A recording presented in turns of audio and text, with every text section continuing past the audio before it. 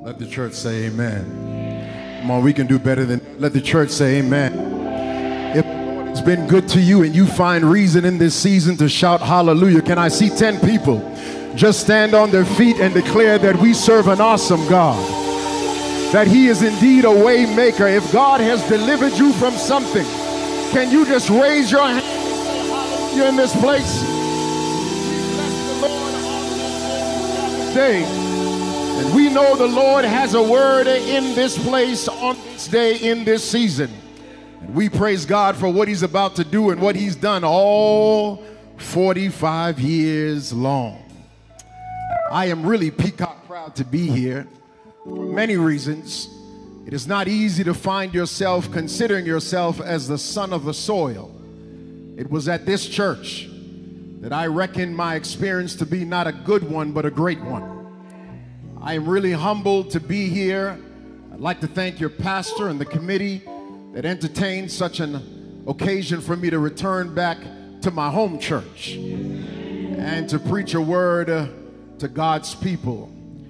And I really couldn't be here without all of you. And I'm going to ask, please, for some pastor privilege. I'm going to ask if you prayed for this man and you fasted for this man, if you can sit on your 2 good feet so I can acknowledge you with a spirit of thanksgiving. Please, if you prayed for me before I went off to Oakwood, if you know that you've asked God to watch over me, I want you please to stand on your 2 feet. Come on, come on, come on. God bless you. God bless you. God bless you. God bless you. God bless you. God bless you. Good to see you, Doc, in the back. God bless you. I want to say to you today that this church is really a blessed place. When I was listening to George share in the words of reflection about this church, I couldn't help but to remember Sister Ward. Yeah. Who sat in the back. She had her own chair. Do you hear me? And you better not sit in Sister Ward's chair. If you sat in Sister Ward's chair, Brother Shaw would come up beside you. And back then, he didn't just tap you and say, get up. He would put his hands on your ear. And he would be filled with the Holy Ghost to squeeze that thing so hard, you thought you were seeing the second coming. But I praise God for all of you and all that have now become to understand the great Downsview Seventh-day Adventist Church. You know, this church produced Olympic runners. Sister Bowen, they don't know. This church produced doctors and teachers and preachers, psychiatrists and entrepreneurs. And I want you to know, my friends, that you are not just in a church, a place where God is doing great things and will continue to do so. So I ask of you, please continue to pray for this church. Continue to be faithful to this church, because I do believe the best is yet to come. Help but to see some of my good friends this afternoon. Have mercy. My brother Cecil Lewis in the house. Cecil, come on, man. Stand on your feet, my brother. Nigel Hunter. Come on, man. Stand on your feet. And I think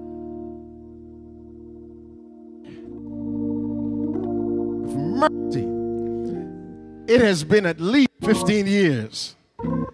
It is good to see you, my brother. Listen, church, I know you've come to worship the Lord, but I got to take this time to acknowledge just a few other folks. My parents are in the house, and I praise God for them, because when I didn't love Jesus like I should, they kept on taking me to Downsview.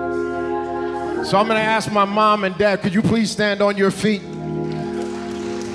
These are the prayer warriors in our camp. And we praise God for them. Oh, bless the Lord, all my soul and all that is within me.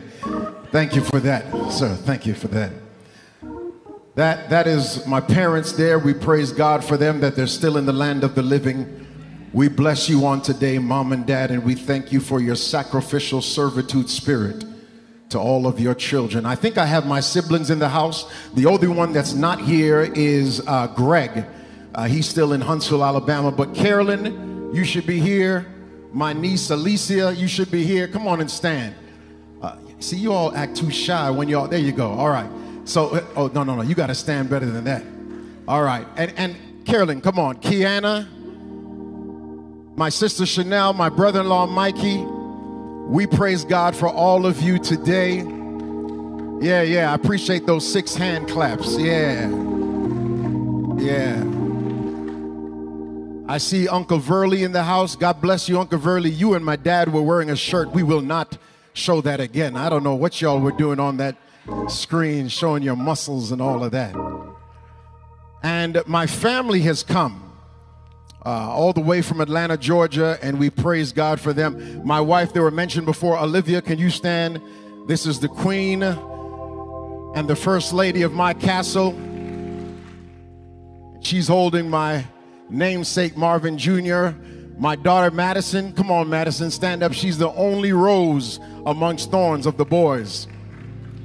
And then my firstborn Micaiah, yeah, big man now, almost taller than me. And my other son Miles is sleeping. And that doesn't mean that the service is too long. It just means that he didn't sleep well last night. But we praise God for him. Miles, could you stand up? Somebody woke you up. That's good. Yes, that's him. You can't see him, but he's there, I promise you. And so I praise God for all of us that are here to worship the Lord in spirit and in truth as we celebrate 45 years of excellence. 45 years of excellence. I could not go a little further without acknowledging Sister Pat Simmons. She used to have a choir called God's Power. And we really didn't like the purple and gold. We thought it was really corny, but we still wore it anyways, because that's what children do. And so we praise God for Sister Pat Simmons, who is in South Florida, Miami. We praise God. If you're watching online, we celebrate you on today as well. Now, I got to tell you something. When I was a little boy, I remember there was this young lady. And I'm married now, bless the Lord, but there was this young lady that I felt when I was about 15 that she was my girlfriend. And every Sabbath I saw her, Nigel, every Sabbath she would come to me and she would give me $1. Now I want you to think about that. 52 Sabbaths a year, and Fianna, she would give me $1 every single Sabbath. Now, y'all, see, you guys don't get it. But when you're 14, 12, 9, and you're getting $52, and she's not related to you, you really enjoy this young lady. And so on today, I have to put her on the spot. It's unexpected. It's not planned. But I know that the anointing is on her all the time. And I'm going to ask my dear sister, Sharon Riley, who I used to call my girlfriend growing up. Can you please just come up here and minister to us? It only makes sense. Can the church say amen? You can't have her in the building and not have her. And I know she's going to be as all mad as get out at me. But somebody just real quickly, just say, give grace to the preacher. When things are nice, we do it twice. Say, give grace to the preacher. And I'm going to ask her, please, I'm not asking for $1 today. I just want you to minister. Please, just minister to us. Anything. Let the Spirit lead, please. Only because I love Marvin. I love you, Lord. For your mercy never failed me all my days. You've been held in my hand from the moment that I wake up until I lay my head. Ooh, I will sing of the goodness of God. Okay, say for 45 years, we have all said, all our lives you have been faithful. Oh, all my life you have been so good. With every breath that I am able, yeah, I will sing of the goodness of God. Oh, all my life you have been faithful. Oh, all my life you have been so good. With every breath that I am able, I will sing of the goodness of God. Oh, I will sing of the goodness of God. I will sing of the goodness of God.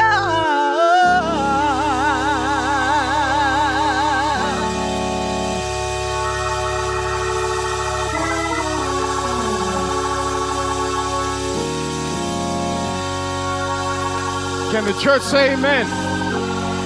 Anybody can testify all your life. In seen and unseen moments, the Lord has been good to you. Can somebody say hallelujah in this place? Bless the name of the Lord. All right, we'll go right into the word. We praise God for that. Thank you so much, Sister Sharon Riley. We bless the Lord for you on today.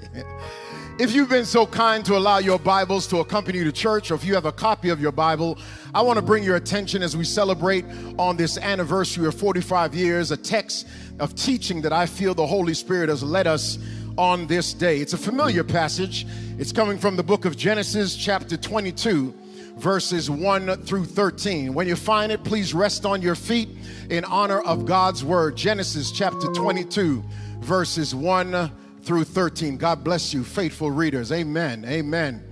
Elder Bowen, good to see you in the house. Sister Bowen, good to see you in the house. Send our love back to T West, please.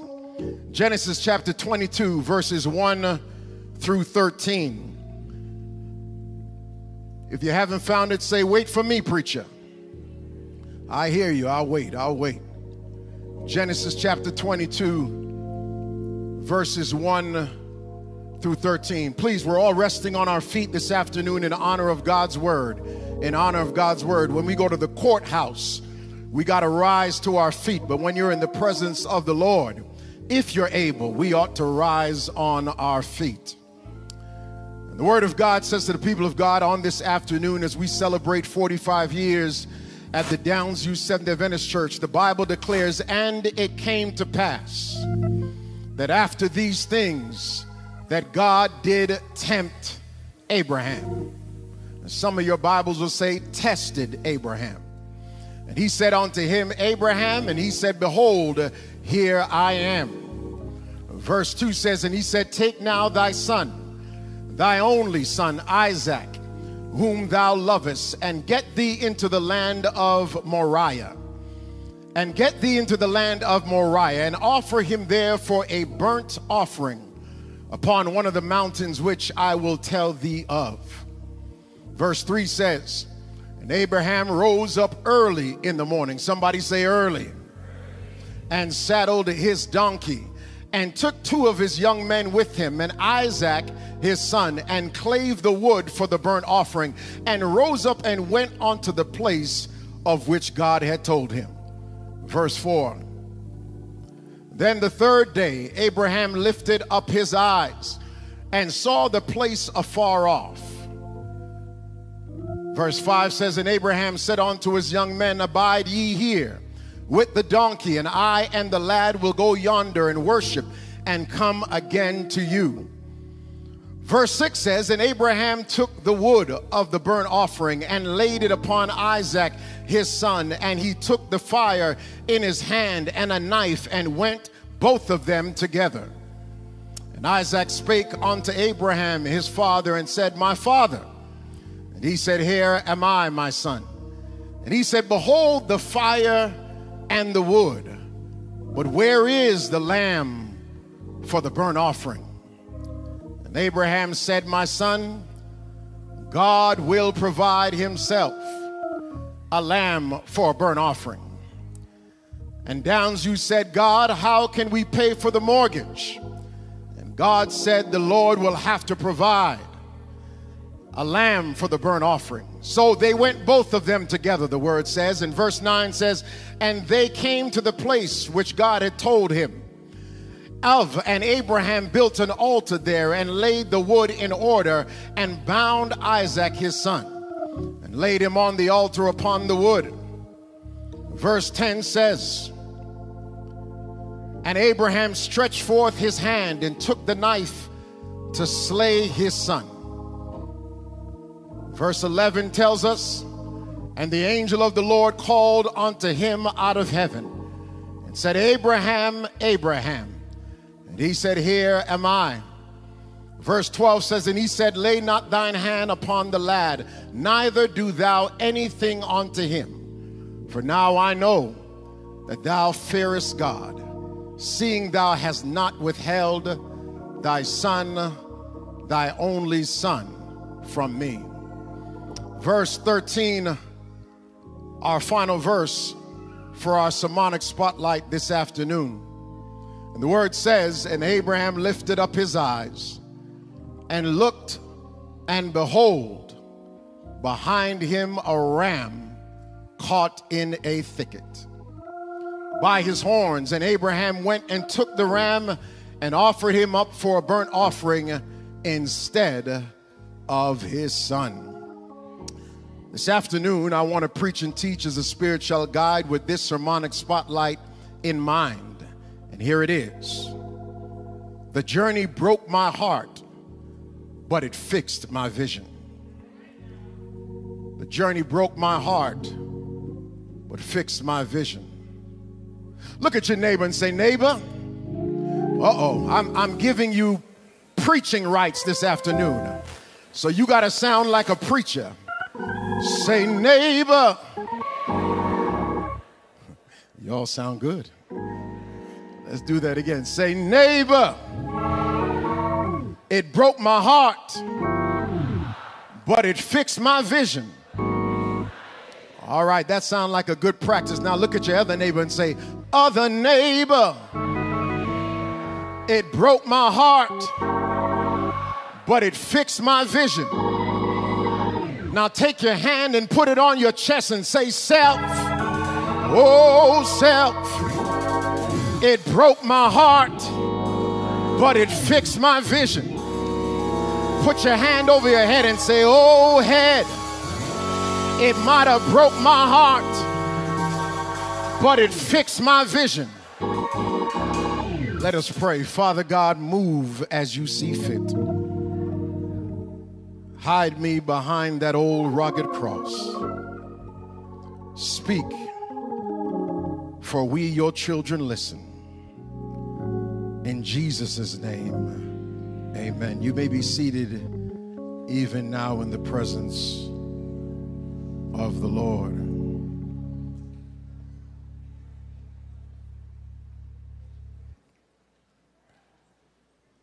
When you consider 45 years of serving, of witnessing, of leading in a community and a city with grace and power, I could not help myself to find myself borrowing the words of an author by the name of Paul Coelho. And the author, who endearingly places us as believers in a conundrum, shares these words in a book entitled The Devil in Miss Prim. And this is what Mr. Coelho says. When I least expect it, life sometimes sets up challenges to test our courage. It comes to test our willingness to change At such a moment, there is no point in pretending that nothing has happened or in saying that we're not yet ready for the challenge before us.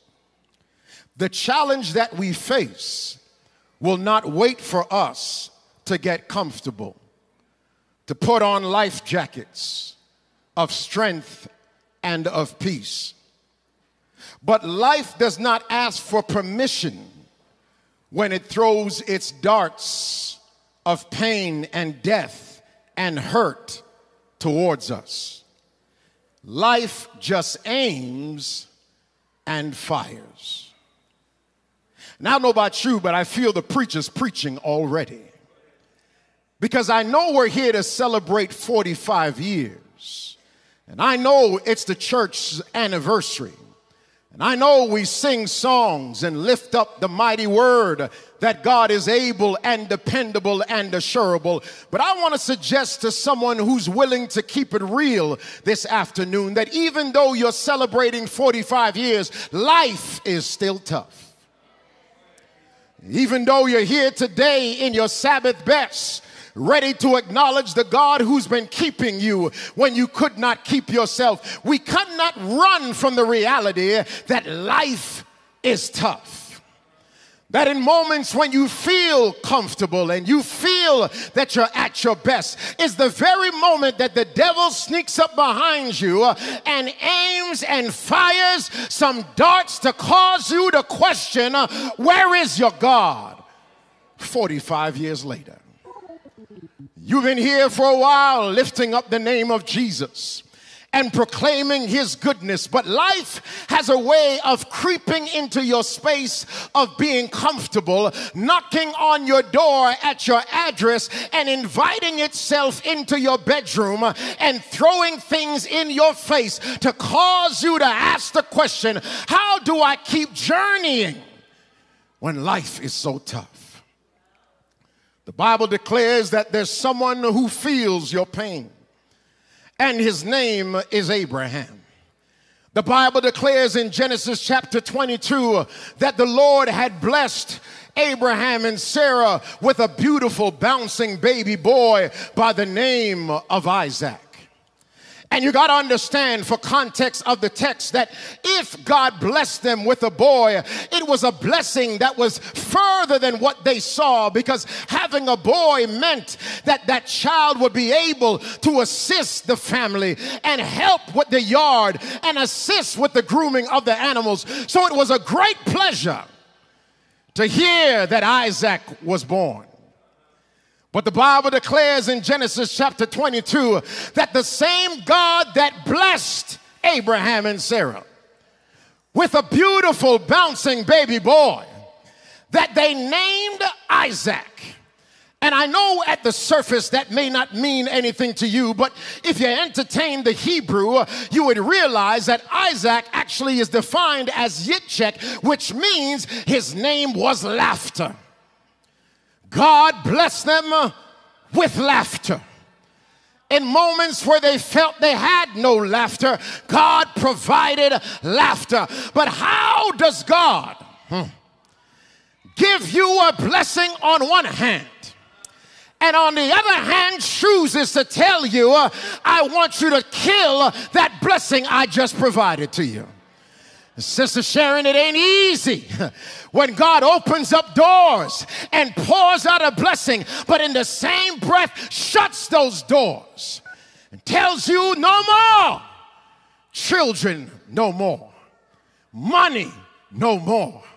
Laughter, no more. Church, no more.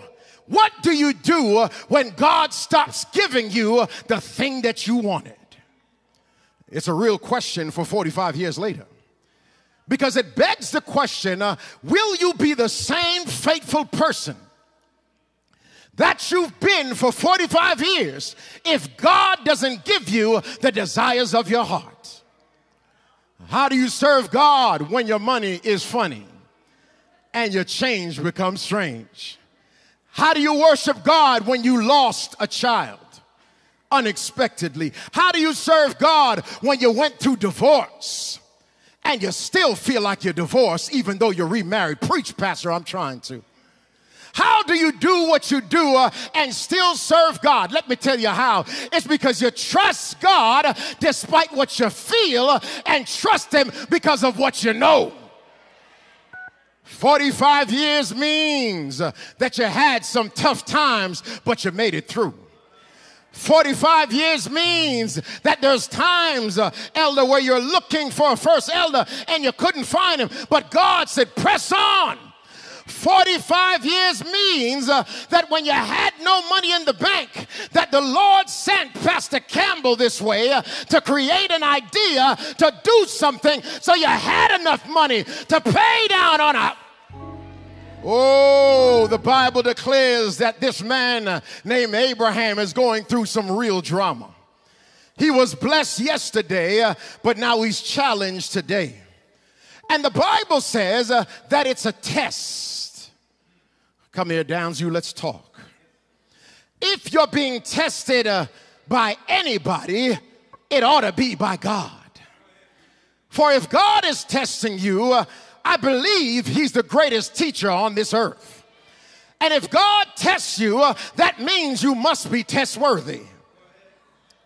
Test-worthy means that it wasn't just anybody teaching you, but God being God, the Alpha and Omega, looked down the corridors of life and said, you're able to deal with cancer.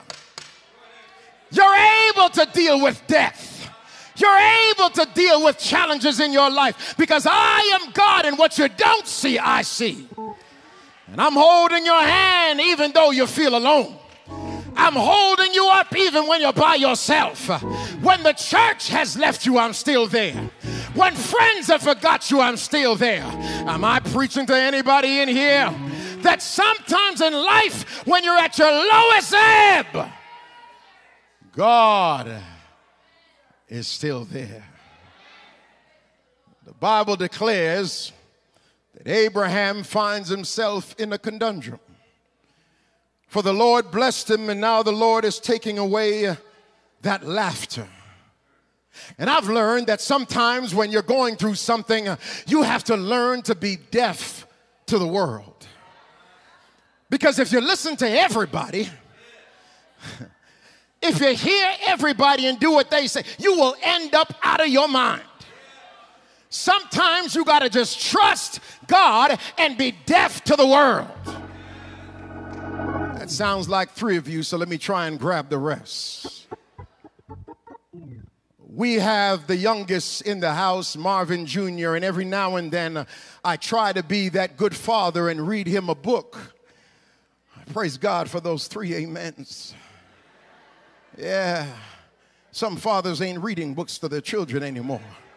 That's a commercial break for someone else. And so on this day, I was reading MJ some books, and I was reading this particular book about frogs. And I know out here you all don't like to talk about frogs, but down in Atlanta, we got a whole lot of frogs. And so Melvin, on this particular day, I was reading this book about frogs, and Dr. Martin, I was telling him how this frog kept on jumping, and there was a school of frogs jumping, and then one frog messed up and jumped into a pit, and when he landed in the pit, the 2 other frogs behind him fell in the pit as well, Sister Bowen. And before you realized it, there were 3 frogs in the pit looking up, and there were some other frogs around the pit looking down, and one frog who was jumping just kept on jumping even though it didn't look like he was going to jump out. And all the frogs around the top of the pit kept on saying, just give up, because it doesn't look like you're going to make it out. And Zephyr, to my surprise, that one frog, I'm looking for one Downsview member, that one frog who kept on praising, kept on believing, kept on worshiping, kept on shouting, kept on fasting, jumped right out of that pit. But that's not my shout. What my shout is that an old frog came hobbling along. I'm trying to shout out my old seniors in Downsview Seventh-day Adventist Church. My old frog came hobbling along, and she said, you fool. The whole time you were telling that frog to just give up. Don't you know that frog is deaf? So he was trying to read your frog lips, and the whole time you said, just give up, he was saying, Dr. Martin, I thought you were saying, just get up. Sometimes you got to be deaf to the world, because the world will hold you back. Be deaf to the people around you, because the people are, oh, I wish I had a church in here today. All right. You're cutting into my time. Watch this. The Bible tells us. The Bible tells us in verse 3, early the next morning, Abraham got up and loaded his donkey. The word says he took 2 of his servants with him and his son Isaac. When he had enough wood, the word says, and burnt offering, he set out for the place God had told him about. And on the 3rd day, somebody say the 3rd day. Somebody just missed their shout. The Bible says it was 3 days later that he was still willing to do what it is that he didn't want to do, but he wasn't trusting himself.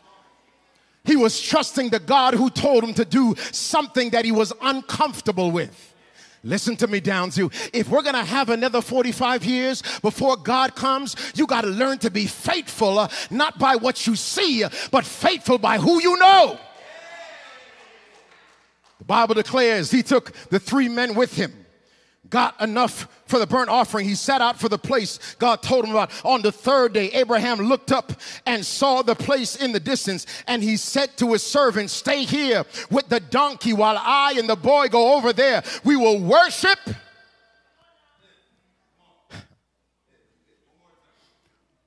We will worship and we'll come back to you.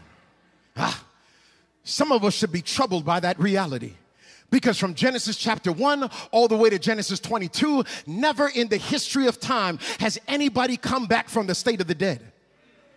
But here Abraham is speaking a prophetic word. He's saying something that makes no sense. He's saying, even if you kill my son, I know it hasn't been done, but you will raise him up. I'm trying to tell someone today on this afternoon that we have to have faith like Abraham for another 45 years. If you're looking in society like I'm looking, well, I'm in America, so it's a whole lot crazy over there. But if you're looking in the world that I'm in, you will notice that there's a whole lot of stuff going on. And before you know it, this church won't be what it is. But in order for we to keep on keeping on for another 45 years, you got to not trust what you see, what you feel, what you think, what is popular, but trust, thus saith the Lord. The Bible declares that he says, you two stay here and we'll worship, come back. Here it is. Every worship experience deserves sacrifice.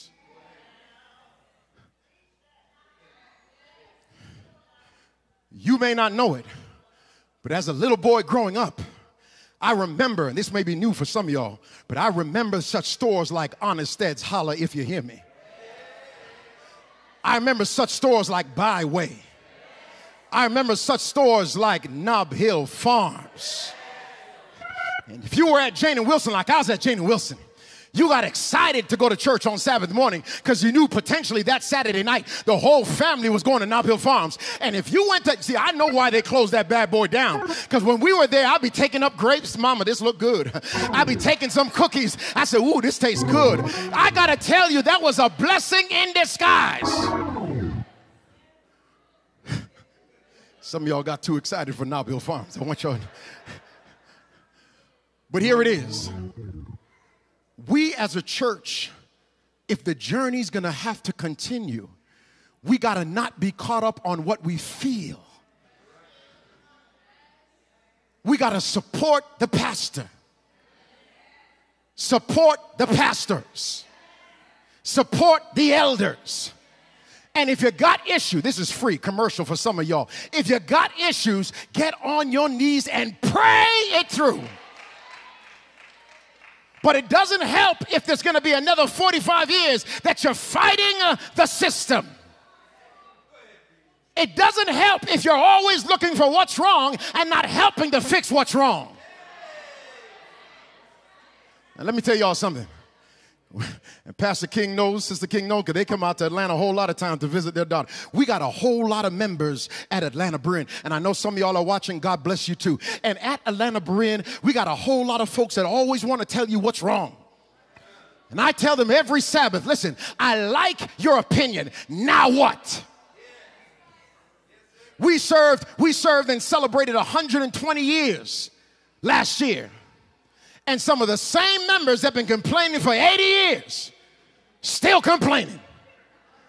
I mean, if I didn't think this was the children of Israel, I wouldn't know what's going on. And I'm trying to tell Downsview family, listen to me, please. When my parents were bringing us to church here, what made us excited was the community. That's what made this church powerful. We ate out of one Dutch pot. And what Sister Ward didn't like, she passed it down the table to Sister Maria. Do you hear me in here today? We got to learn to love one another and stop judging one another. I don't look like you, I don't talk like you, but guess what? I'm still a child of the King. All right. I know y'all won't invite me back, but I promise you, we call this the indwelling of the Holy Spirit. Watch this. The text says, and Abraham told the boys, you stay here while me and my son go and worship, and we'll come back to you. There's something in this text that I thought was good revelation for some of us here who are celebrating this 45 years. And this is what it says. The Bible's declaring that Abraham realizes that sometimes having too much people around you actually eclipses the experience of worship. I'm coming down your alley, just make room. What I'm trying to say is that sometimes the person sitting next to you actually stops you from worshiping the way you ought to. Hold on. Sister Tina, I'm in the text, I promise you. The Bible says that Abraham tells the two lads, it's in your Bible, you stay here, watch this, with the donkey. I'll come to back there later. Hold on, watch this. You stay here, two lads, with the donkey. My son and I are going to worship and we'll come back to you. What I realize is that sometimes Christians don't worship the way they should because they're worried about who's around them. I'm coming to you. You see, if the two lads went with Abraham up to the mountain and he was going to sacrifice his son, the two lads would have interfered with the process that God told him to do what he was supposed to do, and it would have messed up the whole thing. And so Abraham realizes, I'm not going to take you to my worship experience because my worship experience is just too valuable. Now, I'm looking for somebody in God's house today that wants to say, I don't care who's around me. I don't care what clothes are on my back. I don't care if my weave is laid just right. I'm going to bless the Lord at all times, and a praise will continually be in my mouth.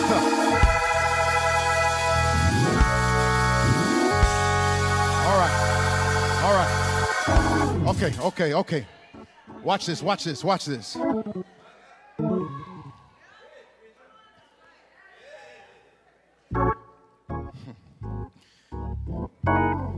All right, watch this. The Bible says, quite interestingly enough, Abraham took the wood for the burnt offering, placed it on his son Isaac, and he himself carried the fire and the knife. As the two of them went on together, Isaac spoke up and said to his father, Abraham, Father, yes, my son, he replied. The fire and the wood are here, Isaac said, but where's the lamb for the burnt offering? Now, let me tell you something today. Pastor Affleck is my good friend. I love that brother. This is what we call the real deal, like Evander Holyfield. What you see is what you get. And I'm not trying to get no trouble here today, but here's my public announcement. You got to treat your pastor right. And Sister Pastor Clarke shares my last name as my sister. Treat your pastors right. Because across the border, there's a whole lot of folks trying to get good pastors today. Okay. Let me just keep moving here. Okay. Let me keep moving. The Hammond hears me if nobody else hears me. The Hammond hears me. Watch this. The text says, as you consider this 45 years of challenging times, you saw the persons that were up on the screen that had died, folks that we loved. Sister Burke was like my mother. Beautiful. And let me tell you, if anybody can dress, Sister Burke can dress. But the text tells us, don't miss this, please, I beg of you. The text tells us that Abraham gives his son the wood for the burnt offering. He places it on him, and the both of them walk together. And you know what that told me? It told me that sometimes in the journey of life that you continue, sometimes you'll carry the very thing that's supposed to kill you.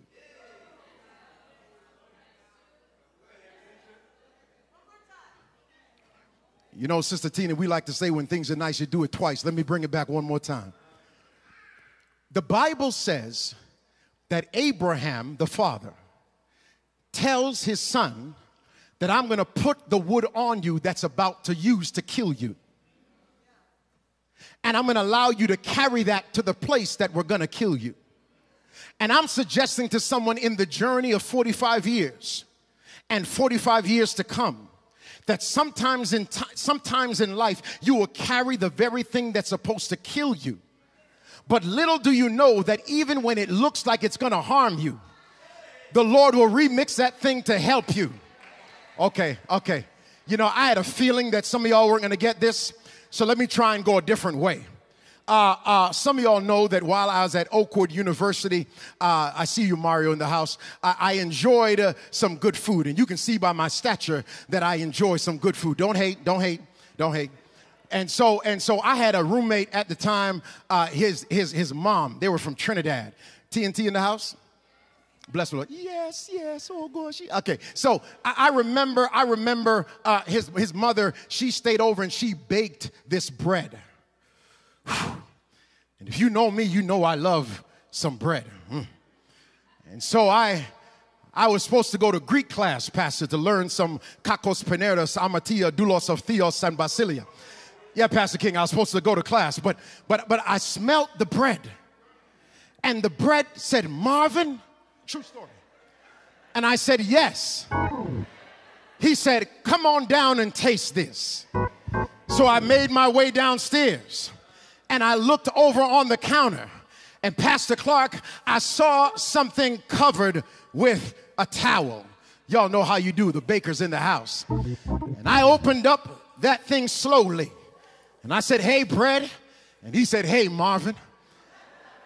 I said, man, I'm about to eat this thing. And he said, hold up, wait a minute. He said, I know you're a preacher, so let me give you a word. He said, I wasn't always like this. But there was a time I was just merely flour, and the baker came over and threw a little salt on me. Then they poured a little water on me, and I sat all by myself, covered up by this towel. But the baker came back over a little while later, and he took off the towel and started to knead me and pull me and punish me. I didn't know what was going on, but the baker was trying to teach me something. All of a sudden, the baker ripped me in half and put me in a pan over there and a pan over here. I was beside myself, and when I thought it couldn't get any worse, the baker put me on the side by myself, covered me up in a dark space. But I noticed in the dark space down you, I was rising.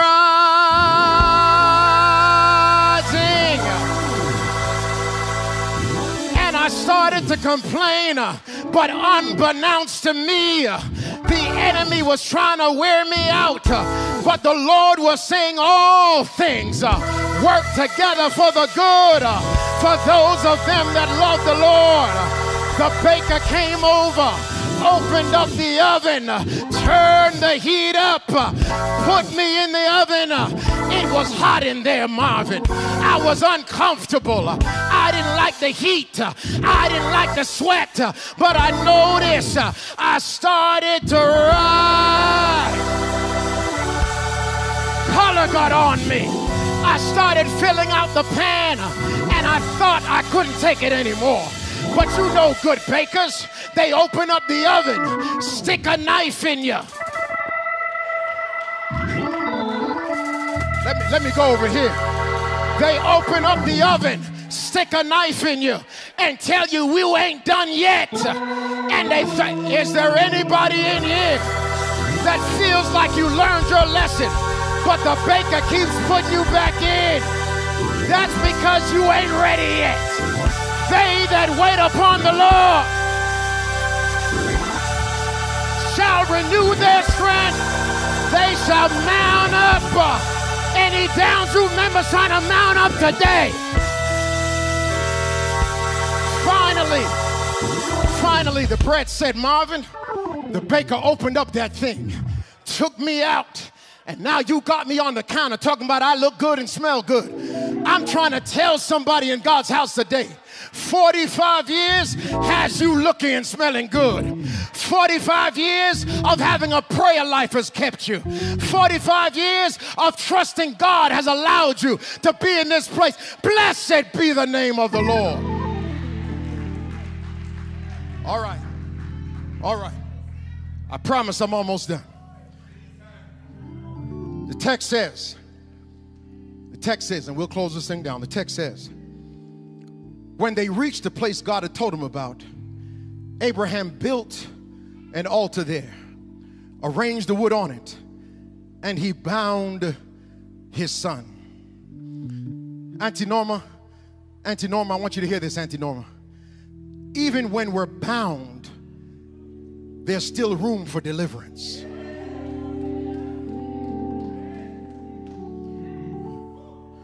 The Bible says, help me, Jesus. Then he reached his hand out, took the knife to slay his son. Verse 11. But the angel of the Lord called out to him from heaven, Abraham, Abraham. Here I am, he replied. Verse 12 says, do not lay a hand on the boy.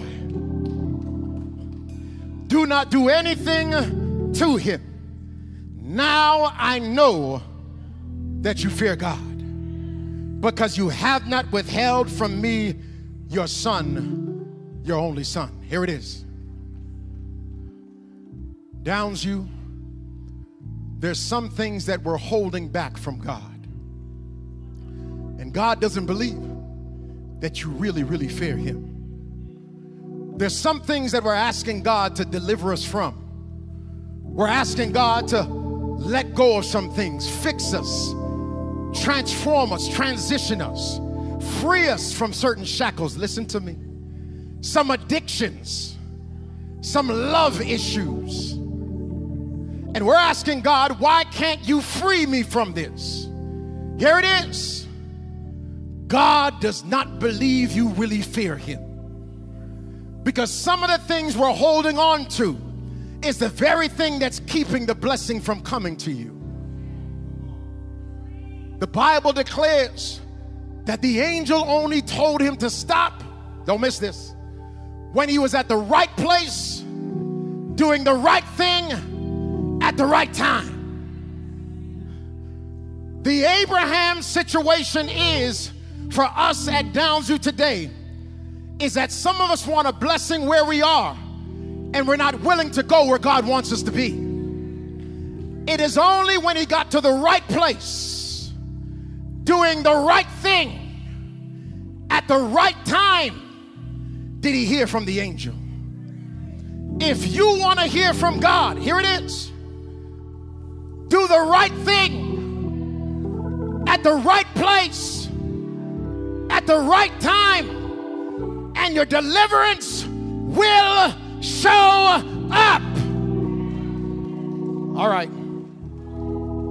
The Bible says Abraham looked up, and there in the thicket he saw a ram caught by its horns.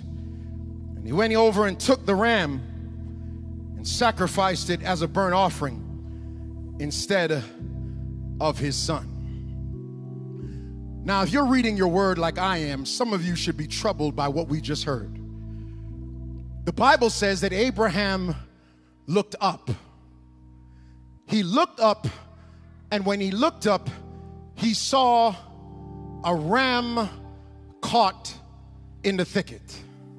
Now, the trouble with that is that if you're reading the word, you'll notice that Abraham must have passed the location he went up at the mountain to sacrifice his son. He had to pass the place where he saw the ram caught in the thicket. So if he passed the place and the Bible says he looked up, how does the ram show up when he's looking up? Well, I knew I was coming to Pastor Affleck's church, and I know that he's a very pronounced and profound preacher, so I had to do some homework. And I realized if you look at it in the original language, you'll realize that he didn't just look up, he actually looked behind him. Somebody said, that's good. And let me tell you why. For those three, that's good. It's good because this suggests that even when you pass the place of a blessing, the God you serve can bring that blessing back. So if you just turn around, it'll be right there waiting on you. Okay? I figured there'll be 9 claps in here. Let me try and grab the rest. The Bible says that the ram is caught in the thicket by its horns. Now, I know that you're sitting up there and looking at me and you're saying, this preacher doesn't know anything about ram, but praise God, my parents took me to Westmoreland a whole heap of time. Yeah. So me know a little bit about ram, yeah. And you see, ram will ram you if you come close to it. And so I realized that I had a trouble with the tension in the text, because if the ram was by itself sitting there, there'd be no trouble unless you're trying to touch it. But notice the text says the ram is caught in the thicket by its horns. In other words, God knew that Abraham needed that ram, so he tied up that ram like a delivery gift, waiting for Abraham, because Abraham was doing the right thing at the right time. Are you with me, church? The Bible declares that the ram is caught in the thicket. But what troubles the preacher a little further is that rams are never on that mountain. It is confusing because rams were known never to be on that mountain. So in other words, God took that ram from wherever it was. Let me talk to someone real quick. There's some blessings that don't want to be your blessings. But when God calls that blessing can't do nothing but to adhere to the voice of God. The Bible says the ram was put in that place by God for Abraham, because Abraham was doing the right thing at the right time, at the right place.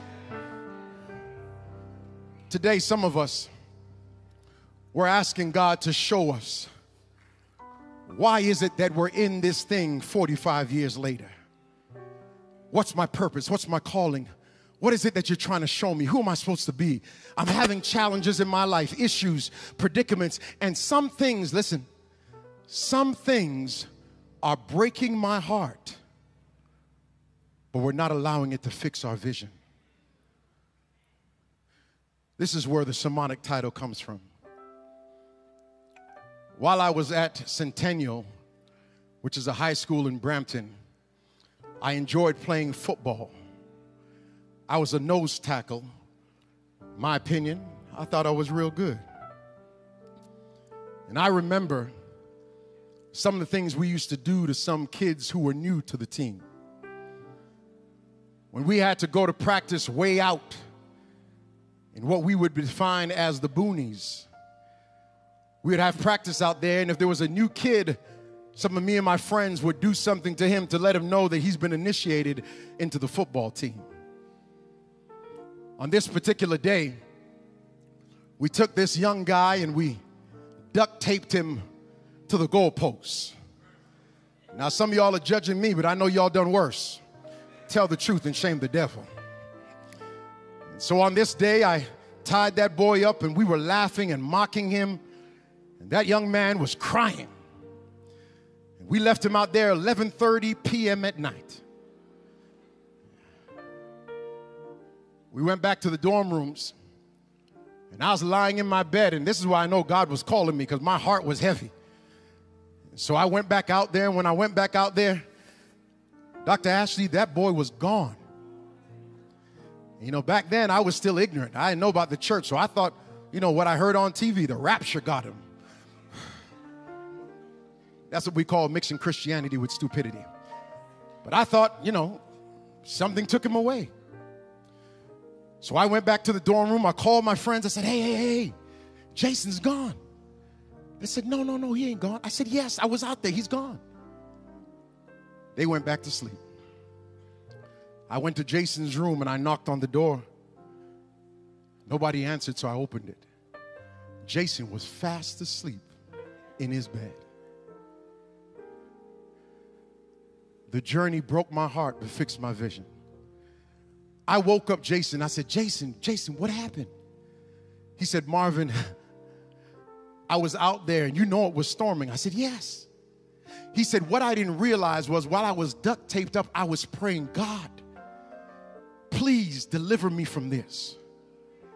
He said, I'm trying to play with these guys on a team, but these guys are trying to hurt me. He said, but Marvin, the more I prayed, the more the rain came. He said, I was confused. Why is it raining harder when I'm asking God to deliver me? And unbeknownst to him, the more it rained, the more the water got between the adhesiveness of the duct tape. So the more rain came, it loosened up the duct tape. I hope I'm preaching to someone today, Elder. Sometimes we're saying, Lord, why is this coming to me? But you need to know the more it rains, sometimes it's delivering you. Jason said, Marvin, when I couldn't take it anymore, I tried to move and the rain completely loosened the duct tape. And I praised God all the way back to my bed. And now you see me in here and you're asking me, how did I get here? Guess what? God knows that this broke my heart, but it fixed my vision. And today I know that God sets us free no matter what storm we're going through. So this afternoon, listen to me. Some of us are here celebrating this anniversary, but we're going through a storm. Some of us are dealing with some real issues, challenges, circumstances, disease, distrust, losing our job. But today I declare, Lasburn, that the God that we serve is able, dependable, assurable, trustworthy, a game changer, a healer, a provider. Someone once said, Sister Bowen, won't he do it? Won't he change your situation? Won't he make your enemies your footstool? Won't he give you joy in sorrow? Won't he give you hope in tomorrow? Is he the lily of your valley, the bright and morning star, the way maker, the healer and provider? Can he pick you up, turn you around, place your feet on solid ground? Is he able? Is he capable? Can he do it? Has he done it? Is he here today? What's his name? We call him Emmanuel, God with us. We call him the great I am. We call him the wheel in the middle of the wheel. I'm looking for 20 people in here that will declare to the enemy, you should have kept me down. You should have kept me out. You should have killed me. But when God is for me, who can be against me? When God sets me up, no man can tear me down. I love him. I worship him. He is who he is. Somebody say, yeah. This afternoon, listen to me. This afternoon, this word means absolutely nothing if you don't choose to partner with Christ today. So this afternoon, listen to me. The first appeal is simply saying this: I need God now. That's it. I need God now. If that's your story, I need you to be really bold today. Step out of the pew and come down here. Let's join together like the old downs you. Side by side we stand. Y'all remember them days? When we used to have prayer meeting and we would surround this place with holding, linking hands, asking God to deliver us. Who's walking by faith this afternoon? Here's the second appeal. Here's the second appeal. There's an issue. Listen to me, church. Listen to me. We're really good at pretending that life is perfect. But let me tell you something. Just in case you don't know, nobody's life in here is perfect. Not the preacher. Not you. Nobody's life. In other words, we all need Jesus. This afternoon, here's the second appeal. If there's a challenge in your life and you need God to do something miraculous, I mean out of this world, just like he did for Abraham and Isaac. If that's your story, walk by faith. Come on down. Come on down. God sees you, who you are. God bless you, my sister. You need him to do a miracle right now. You know who you are. You know who you are. You need that miracle right now.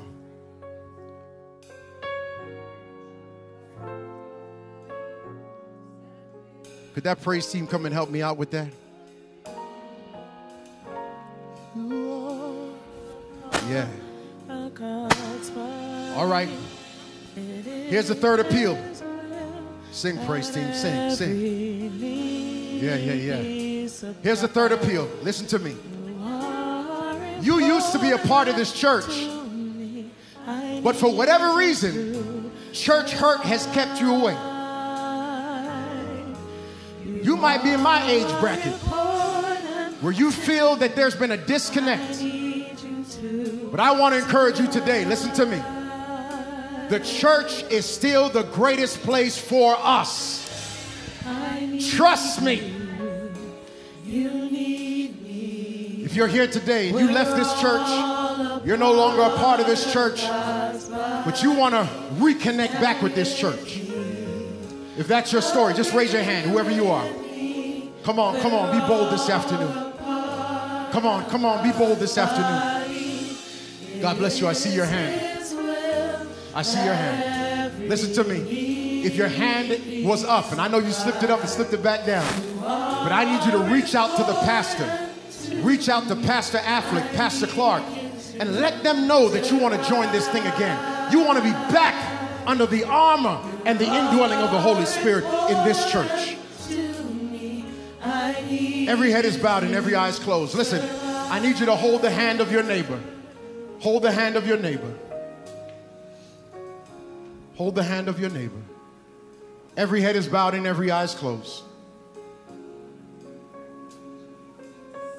Today, if you're a guest and you want to be baptized, you want to have a closer walk with Jesus Christ, you want to understand a little bit about who God is and what God has for your life, you want to search the scriptures and be a part of a movement that is transforming the world one sermon, one song, one prayer at a time. If that's your story, just raise your hand, whoever you are. You want to be a part of the church? You want to be baptized?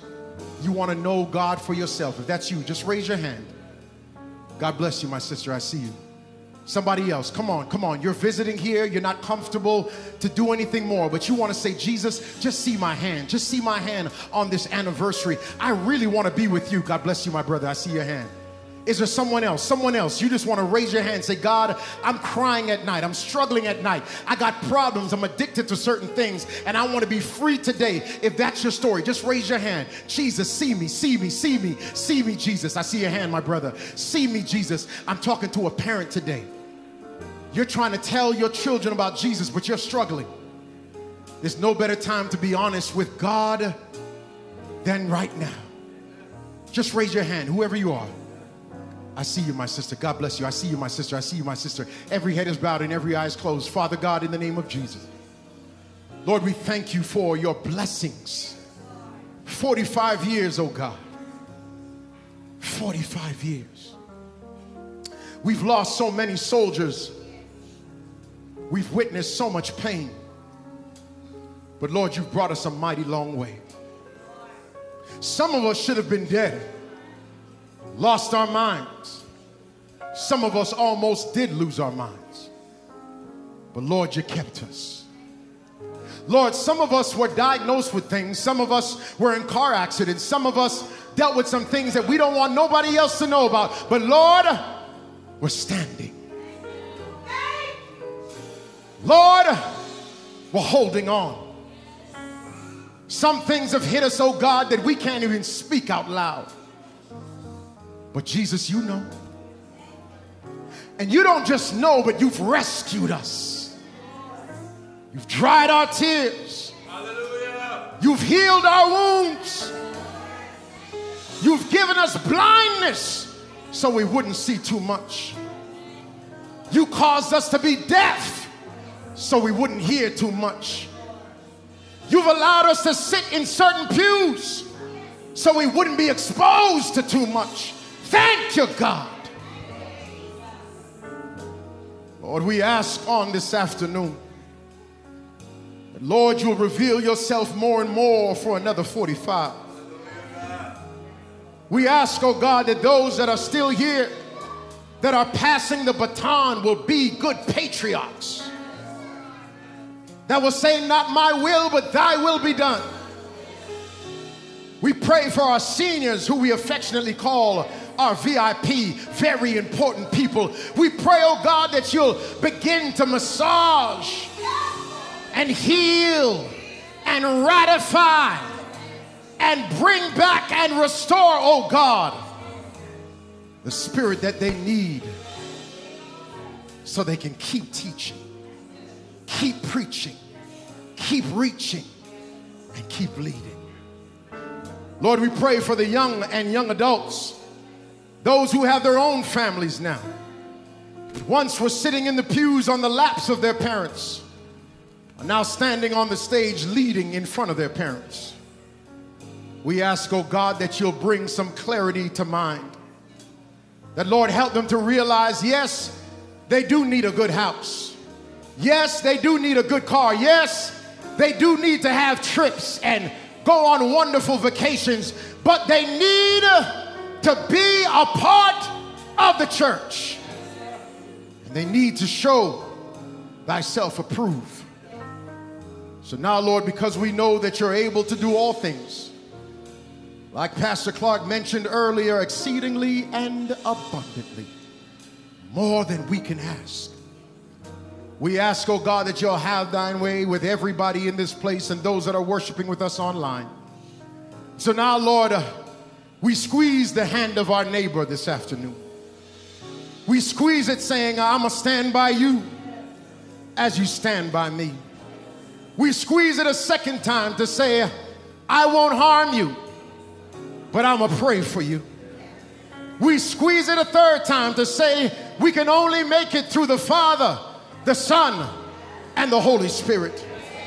And we squeeze it a last time to say the only way we can celebrate 45 years is to be the best version of this church, of a man, a woman, a boy, and girl that God has called us to be. So now, Holy Spirit, until the second coming comes, save us, seal us, keep us, heal us, help us, restore us, bless us, Order our steps. Order our stops. Give us a new mind. Give us a new heart. Give us a new spirit. Go to our houses now. Heal our bedrooms. Heal our living rooms. Heal our kitchen tables. Go to the job site. Be with our bosses. Be with our colleagues. Be with our desks. Be with our cars. Be with us, oh God. Be with our enemies. And let the Lord have thine own way as we continue this journey. This we pray in Jesus' name. Let all of God's people say amen and amen again. Look at your neighbor and say, neighbor, it broke my heart, but it fixed my vision. God bless you.